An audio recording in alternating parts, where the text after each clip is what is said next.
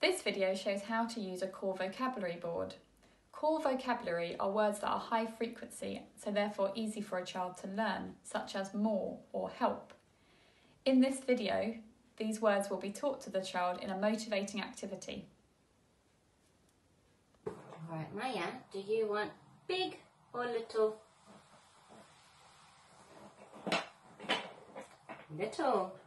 This video shows how to use a core vocabulary board to teach the words big and little. What do you want? Do you want big or do you want little?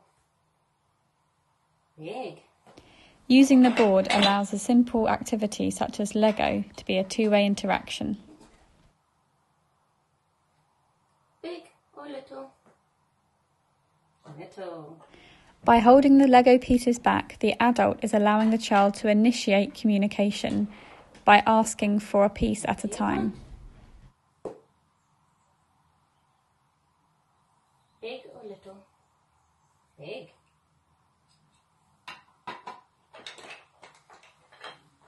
Okay, what do you want?